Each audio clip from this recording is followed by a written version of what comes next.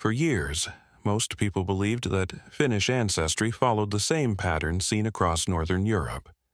But recent research shows that this idea was incomplete.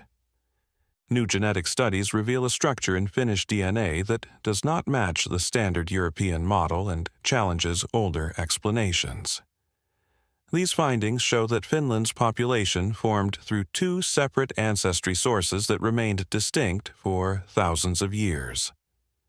The real story is far more complex than what many were taught, and understanding it requires looking at both archaeology and genetics together. Once these records are compared, a clearer picture appears, one that changes how we understand the origins of the Finnish people. And this is only the surface of what the data reveals. Why do Finns stand out genetically from most of Europe despite living at the continent's northern edge? Researchers noticed early on that Finnish DNA did not fully match the patterns seen in nearby populations. While Finland is part of Europe geographically, genetic studies showed a combination of ancestry types that did not appear in the same way elsewhere. This raised an important question. Why does Finland show a mixture that suggests two separate ancestral sources? Scientists call this a dual origin, meaning Finnish ancestry includes both Western European and Eastern-related components. To understand how this formed, researchers needed more than DNA alone. Archaeology and genetics had to be studied together to trace when each ancestral layer entered the region. But what event triggered the first major split between Finnish ancestry and the rest of Europe?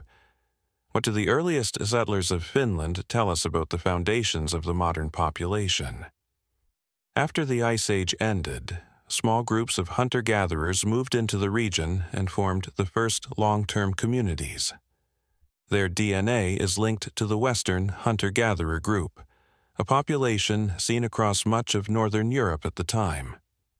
These early settlers developed adaptations suited to the conditions they lived in, and some of these traits remain traceable in modern Finns. Archaeological finds, including tools and simple artifacts, show steady cultural practices that continued for many generations. These records help researchers understand how the first population layer in Finland was established. Yet these early Europeans were only the beginning. Something unexpected was moving toward the north from thousands of kilometers away. What population movement introduced a completely different linguistic and genetic layer into Finland? This change is linked to the arrival of Proto-Uralic groups who moved westward from regions far to the northeast. Their numbers were not large, but their cultural and linguistic impact was significant, eventually shaping the development of Uralic languages in the area. Genetic studies show a clear Eastern-related signal connected to these groups, marking a contrast with the earlier hunter-gatherer ancestry. These migrants were accustomed to living in northern environments and brought knowledge and practices suited to those conditions.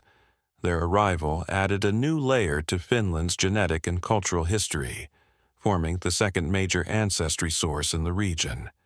But how did these two groups, European hunter-gatherers and Uralic migrants, merge into a single population? Can archaeology reveal how two distant worlds interacted in prehistoric Finland? Evidence from early sites shows pottery styles that combine elements seen in Baltic regions with features linked to Siberian traditions. Tool collections also display mixed forms, suggesting knowledge shared between the earlier hunter-gatherers and the incoming Uralic groups. Instead of one population replacing another, the material record points to coexistence, with communities adapting and learning from each other over long periods. Settlement patterns indicate slow integration as groups lived near one another while maintaining some distinct practices. These physical traces help outline how contact took place, but they do not fully explain the genetic outcome of this interaction. Still, cultural clues are only half the story. What does ancient DNA say about this merging?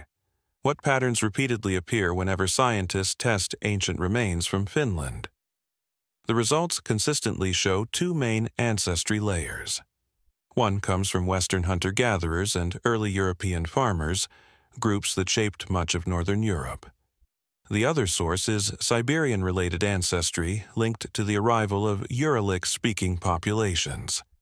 In many regions of Finland, the Western components make up roughly 70 to 75% of the genetic profile, while the Eastern components account for about 20 to 25%.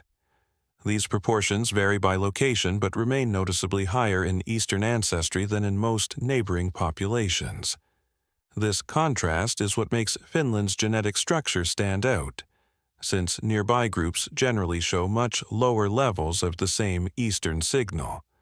But which genetic marker provides the clearest evidence of Eastern ancestry's long-term impact? What single Y chromosome lineage became a defining feature of Finnish paternal ancestry? Research points to haplogroup N, especially its N1C branch, which has clear origins in Siberia before moving west into Northern Europe.